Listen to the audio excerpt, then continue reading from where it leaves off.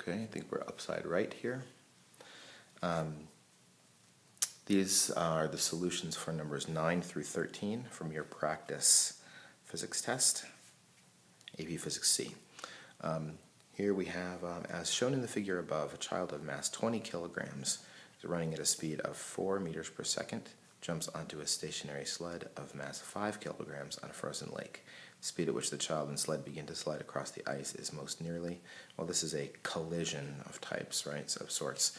This is a conservation of momentum question. So we need to remember that in number 9 here, that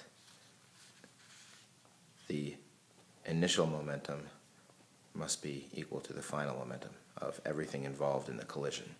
So before the jump, the only thing that's moving is the child, and she is running at 4 meters per second. So mass times velocity, and that's it. The sled's not moving. So then afterwards they stick together. So we've got a child and sled, and we don't know what the final velocity is. So multiplying, that's 80, and dividing by 25. Well, 75 divided by 25 would be 3, so 3 and a bit, looks like. And that would be answer choice D, 3.2 meters per second. And I think even just like an intuitive guess here, like certainly they're not going faster, right? That doesn't make any sense. And these all, anyway, to me, those all seem like they're much too slow because the sled is lighter than the child. So anyway, the math is simple enough. Conservation of momentum. Number 10, this is conservation of momentum again. A toy spacecraft is launched directly upward. When the toy reaches its highest point, a spring is released and the toy splits into 2 parts with masses 0.02 kilograms and 0.08 kilograms. Immediately after separation, the 0.02 kilogram part moves horizontally due east, and we're ignoring air resistance. True statements about the 8 kilogram object would be which of the following? Let's draw a little picture of this. So, toy rocket went up, and then at the top, it broke into 2 pieces. One of them is 0.8 kilograms, and one of them is 0.2 kilograms. And this one, the 0.2, the less massive, oh sorry, those are supposed to be 0.02 and 0.08. Not that that matters at all. This one moves due east.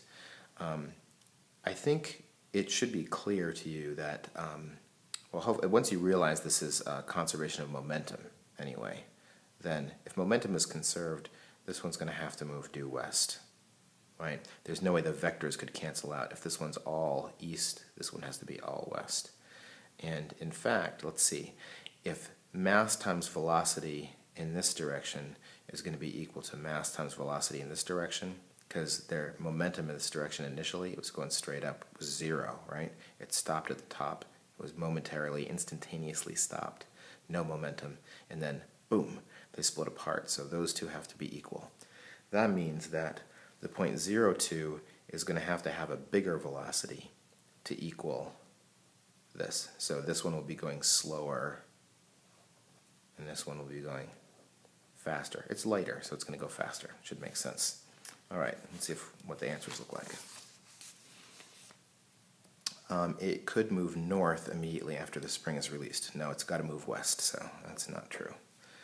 It takes longer to reach the ground. Well, we know if we drop 2 things with no vertical velocity, which these ones do not have, they'll hit the ground at the same time, so that's not true.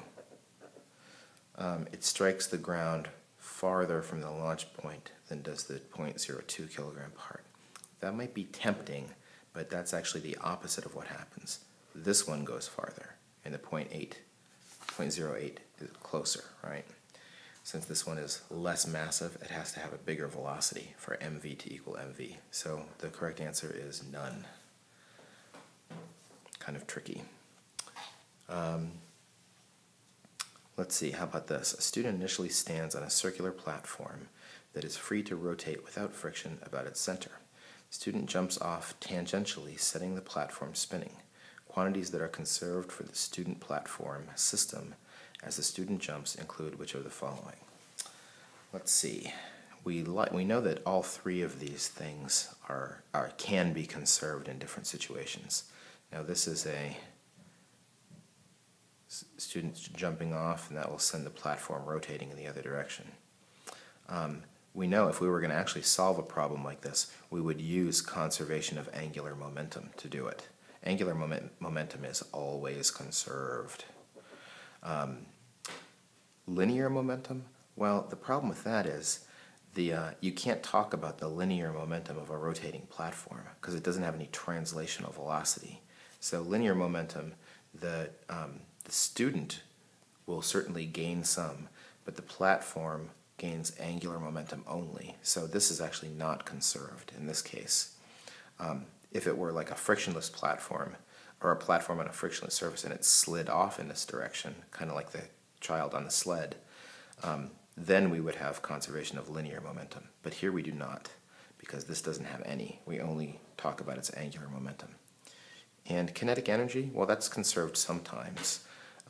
Actually, usually total energy is conserved. Kinetic energy is conserved in elastic collisions, right, where things don't stick together. And these things are not sticking together, but at the beginning, there was no kinetic energy, right? Everything was stationary. And at the end, student has some, and this has rotational. So we're going from zero energy, kinetic energy, to having energy. So that's not conserved either. So the correct answer is 1 only. Number 12. Oh, this is right up our alley. We've been talking about this recently in class. In an experiment with a simple pendulum, measurements of the period t of the pendulum are made for different values of L.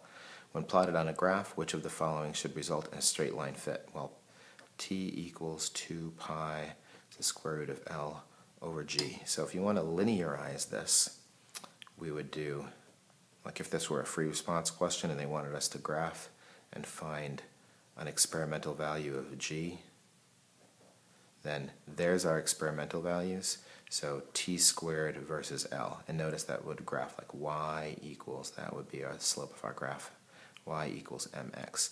And they follow that convention, so it's y-axis versus L, right?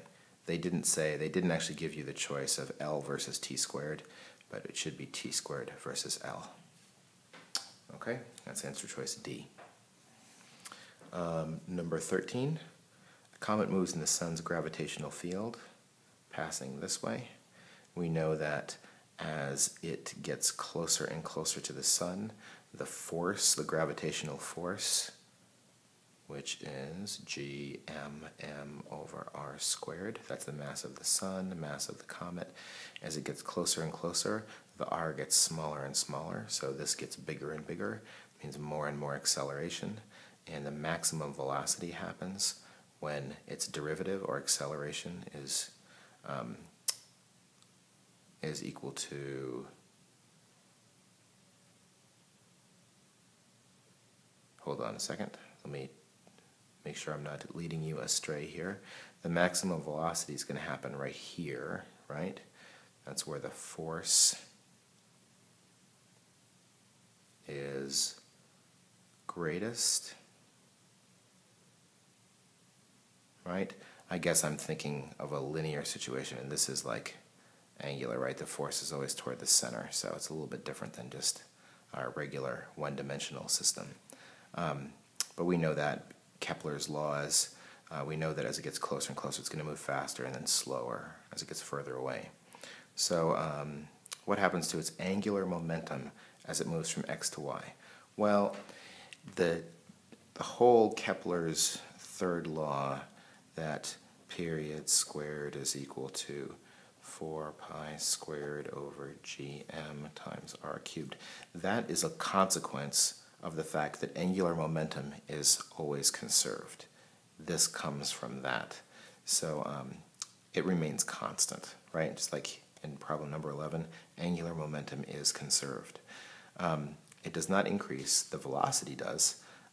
It doesn't decrease.